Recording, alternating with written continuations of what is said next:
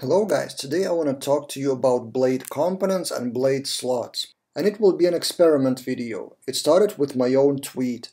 I tweeted a few days ago that I don't really like in the Laravel Breeze or same in Laravel Jetstream that in the scaffolding blades you immediately have X something. So X layout, X card, X slot, and X everything, which is blade components. And my argument was that it's not that readable. Instead, you could be having HTML like this on the left-hand side in Laravel UI. You immediately see the HTML and it's immediately clear what's inside. So that was my tweet and more than 300 people liked it. But also, I've got quite a lot of counter-arguments to that tweet, including from Taylor himself. So he just replied with DRY, so don't repeat yourself. And then it became quite a strong discussion between me and Taylor and people on both sides, basically defending that blade components is the way to go to not repeat HTML code, and they've been around for quite a while, so they're not new. And it's basically me who is late to the scene, so to speak, and I just need to adapt, need to read the documentation and admit that Laravel blade components are okay to use and they are convenient. So I decided to convince myself. In this video you will see two demo projects. First Laravel project is Laravel Breeze, but without components. I've tried to reverse engineer what would Laravel Breeze look like, or Laravel Jetstream, it's pretty similar structure, without those components. And then on the other side, my beloved Laravel UI on Bootstrap, what would happen if we add components to that? Would they be useful or not? Let's try it out. So the first experiment is Laravel Breeze. It's quite a new scaffolding by Taylor Otwell. It's still in early days, version 0 point something, and I have a separate video about it. I will link that in the description of this video. But basically it's a scaffolding mechanism to have login and register form and empty dashboard. For example, you can register and get inside. But if we look at the blade of that project, there are blade files like login and register. You immediately see X slot and X something. And I decided to try to take away those components and use same old blade logic. So step by step I tried to take away the components and replace with old blade structure. And I will show you GitHub commits. This repository is public. And step number one would be guest layout into blade extends. So that guest layout, if we open that as a component, layouts guest, it's really similar to extends and sections. So instead of having slot here, let's take a look at the commit. Instead of X guest layout, we have extends the layouts guest, and instead of slot, we have section. That's it, and we change that in all files. And the actual file is changing just slot to yield. So that's all there is. So layout blade components is basically the same as extends and sections. So nothing really fancy here. So this is how our login blade looks now without layout. Next is auth card. What is auth card? If we open auth card blade, it's basically a logo and then HTML code inside of the slot. And that logo is actually, if we go to login, is here X slot logo. So what I did here, I've put everything here into layouts guest. If we take a look at the commit, so scroll down, this is layouts guest. So you can ignore the formatting, but what I've done here is added the logo and the content wrapper in the layout itself. So there's no auth card. And auth card is actually visually, it's, if we log out, login has auth card here, and auth card consists of logo and login form. If we take a look at register, it's the same logo and login form. So login form would be actually the content of the layout. And logo is a static thing, there's no dynamic variables here. So this was my change in every file. Then we don't need application logo and auth card at all. It was removed in all the files. It's not really visible well visually because it's also formatted code, but basically I've removed everything related to XAuth card from all the pages. Next, I've noticed two blade components which are really similar: auth session status and auth validation errors. And it is basically the same as it would be include in blade without any blade components. So that was exactly the change I've made. Instead of XAuth validation, I've created a partial file, validation errors, and inside of that partial file we have the same validation errors as we did before, and pretty similar to auth session status, also include. So some of the blade components are just includes. And up until this point, I successfully changed the blade components into non-blade component structures. So layouts, includes, partials, and some static HTML. But then it got more interesting. So when I started to look at the deeper components, which is xlabel, xinput, also xbutton down below, those are much harder to change to be non-components, and they make total perfect sense to be blade components. Let's take a look.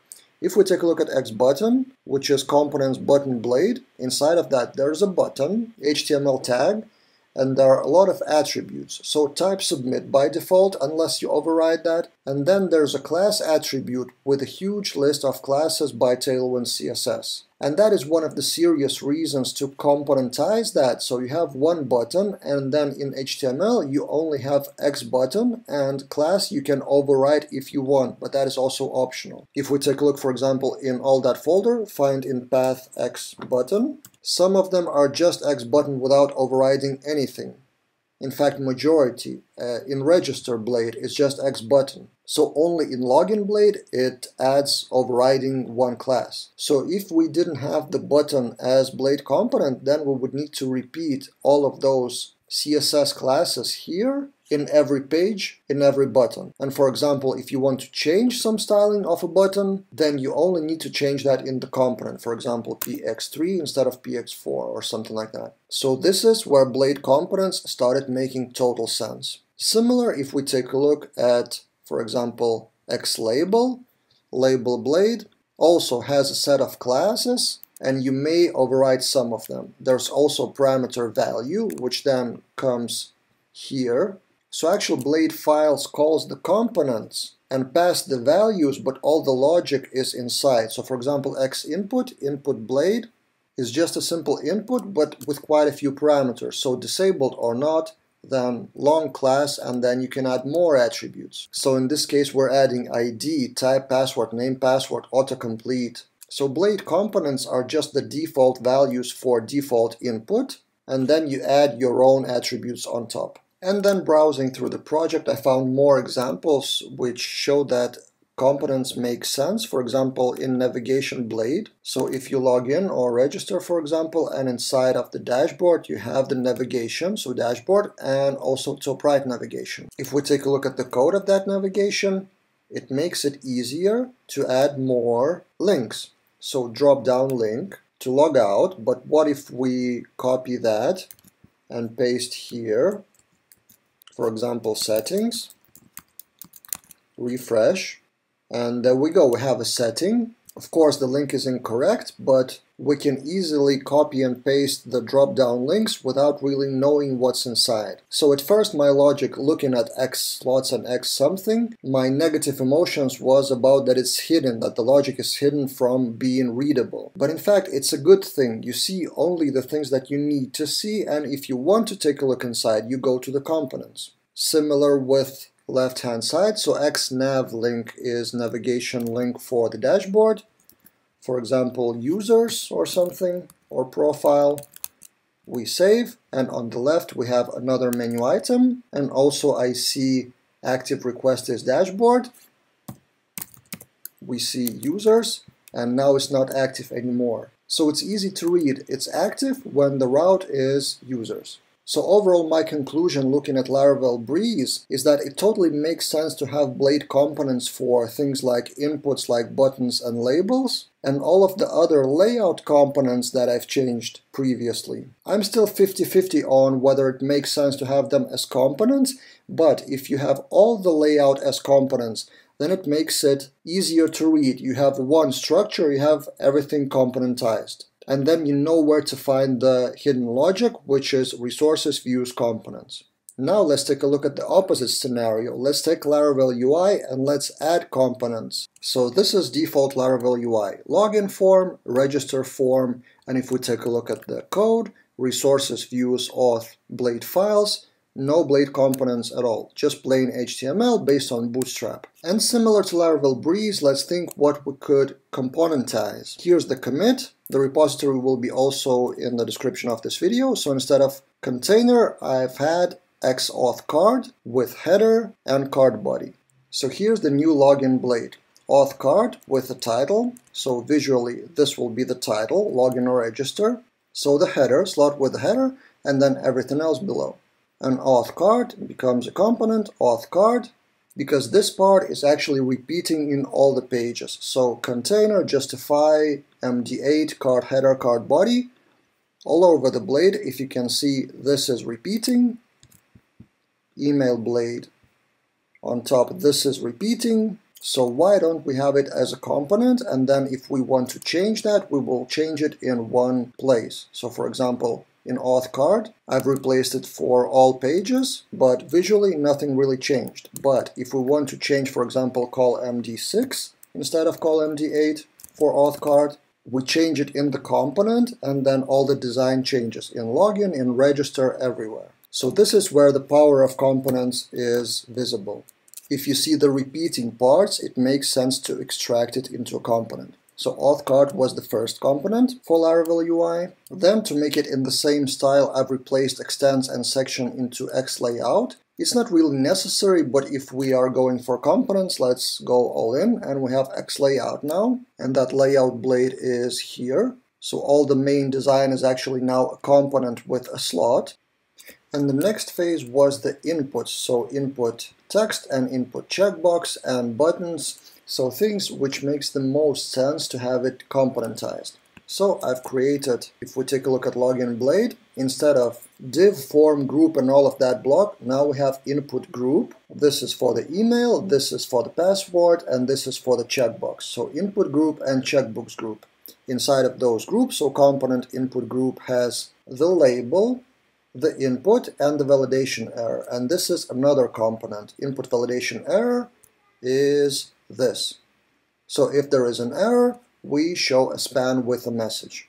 And that field name is a variable. In input group, there's also field name as a variable, field value may be present as a variable, and there's also field label with translations here. So visually, nothing really changed. We can refresh the login or the register. It didn't change anything visually, but the actual blade files for login blade and for register blade, you could say they are more readable. So we have input group, and all the logic what's input group is inside of the blade component. And final step was the submit group. So submit button, it repeats itself in the register, in the login, in the forgot password here. It's really similar.